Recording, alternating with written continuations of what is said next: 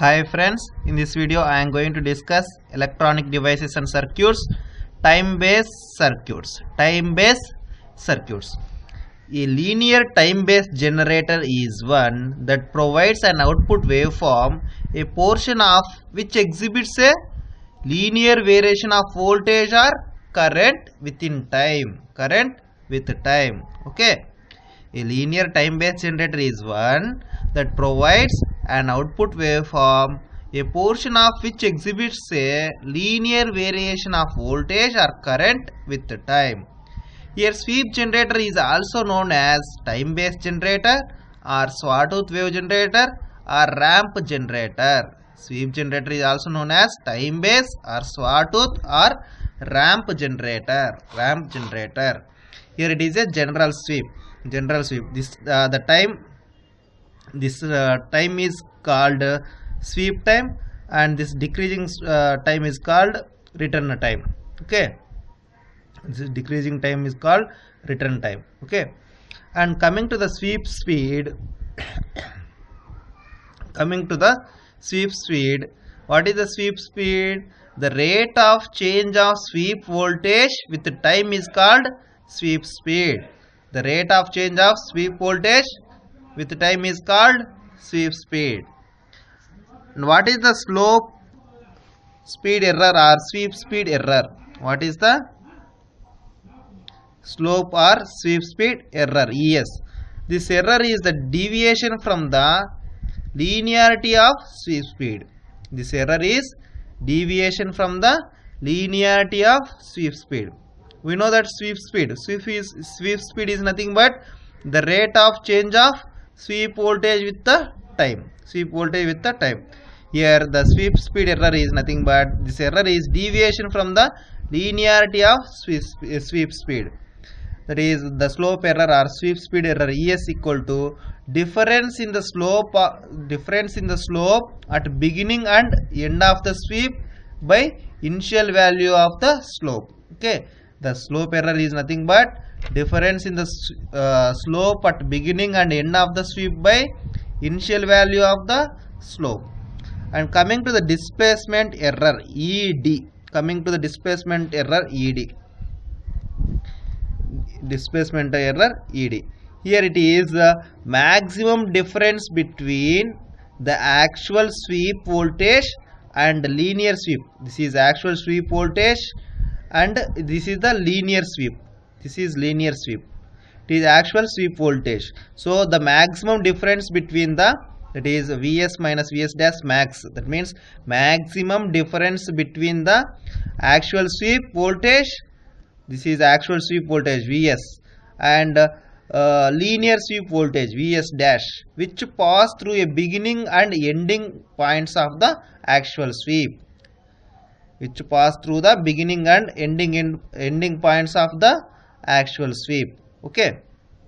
What is the displacement error? ED is nothing but difference between the actual sweep to linear sweep with respect to the actual sweep. This is called displacement error. Okay. Once again, what is the sweep generator is also known as time-based generator or sawtooth wave generator or ramp generator. What is the sweep speed? The rate of change of sweep voltage with respect to the time is called sweep speed. And what is the slope error or sweep speed error is nothing but difference in the slope at the beginning and end points of the sweep by initial value of the sweep. What is the displacement error? ED is nothing but maximum difference between the actual sweep to linear sweep with respect to the actual sweep is known as displacement error.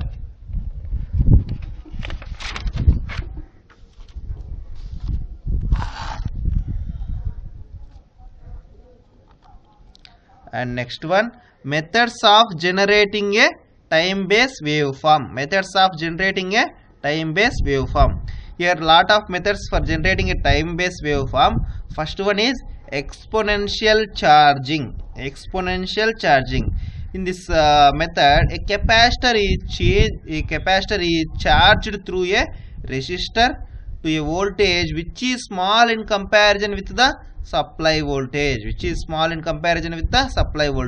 Here a capacitor is charged through a resistor to a voltage which is very small in comparison with the supply voltage. Okay, here that means a capacitor is charged through a resistor, and it will give a time based waveform or sawtooth waveform. And second method, by using constant current charging. Third method, by Miller circuit. In this Miller circuit, an operational integrator is used to convert a step into ramp. Here, in case of Miller circuit, an operational integrator is used to convert a step into ramp. Or sawtooth. Okay. By bootstrap circuit, by using the bootstrap circuit also we can generate time based waveforms. Here in this a constant current is approximated. A constant current is approximately maintaining nearly constant voltage across a fixed resistor in series with the capacitor. A constant current is approximately by maintaining nearly constant voltage across a fixed resistor in series with the capacitor. This is the bootstrap circuit. Here in this bootstrap circuit, emitter follower is used in bootstrap sweep circuit. Here in this case of bootstrap circuit, emitter follower is used. Okay, these are the time based waveform or time based generators. Okay, and the next one, IC555 timer. The IC555 timer is a timing circuit. It is a timing circuit that can produce accurate and highly stable time delays or oscillations. The 555 timer is a timing circuit that can produce accurate and highly stable time delays or oscillations. The timer pin diagram is shown in below. This is the pin diagram of 555 timer. It has totally 8 pins. First pin is ground, second one trigger, third one is output, fourth one is reset, fifth one is control voltage, sixth one is threshold, seventh one is discharge, eighth one is VCC. So the 555 timer has totally 8 pins. Okay, and the 555 timer IC circuit is given below. Here this is the 555 timer IC circuit. Here the first pin is ground is connected here. First pin ground, and coming to the second pin, it is a trigger circuit or trigger input, and next third one is connected to output, and fourth one is reset, and then fifth one, here this fifth one, it is a control voltage, and fifth one is control voltage, and sixth one is threshold, and seventh one is discharge. Here the discharge, and eighth one is VCC. Here 2/3 VCC, 1/3 VCC, and this is the schematic or 555 timer IC unit. Okay.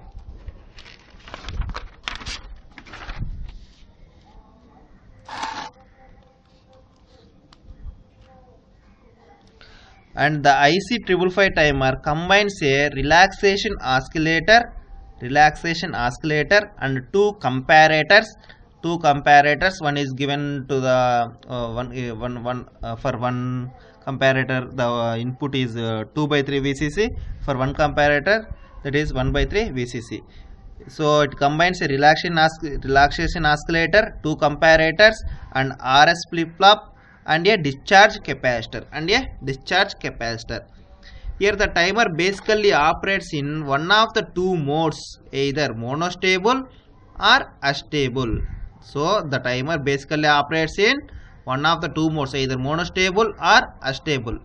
Another name for monostable, it is one shot. I already explained in multivibrators. Monostable, the another name for monostable is one shot, and astable multivibrator is also called as free running multivibrator. And in the 555 timer in monostable mode, this is the connection diagram with the monostable mode. One resistor R1 and C1. Okay, and here the output is stable only one state. Output is stable only one state. Okay, mono means one, so here the output is stable in only one state. Thus it can stay only for a finite time if triggered. Thus it can stay only for a finite time if triggered to the other state. This can here the output is stable only in one state, so thus it can stay only for a finite time if triggered to the other state. This time can be choosing approximate values of resistance, that is time t equal to 1.1 into R1 into C1, 1.11 into R1 into C1. Okay, in case of 555 timer in astable mode, here output is stable neither in high state nor in low state. Astable, that means it has no stable state, it has only two quasi stable state. So that's why here the output is stable neither in high state nor in low state, neither in high state nor in low state. Hence it oscillates from one state to another, giving us square wave or clock, We can set the clock frequency and duty cycle. This is a schematic diagram of 555 timer in astable mode. Okay, here it is the R1, it is R2, and it is the capacitor, C1. Here the clock frequency F equal to 1.44 by R1 plus 2R2 into C1, and duty cycle D equal to R1 plus R2 by R1 plus 2R2, and 555 timer can be used to produce time delays, alarms, and ramp outputs. 555 timer can be used to produce time delays, alarms, and ramp outputs. Okay,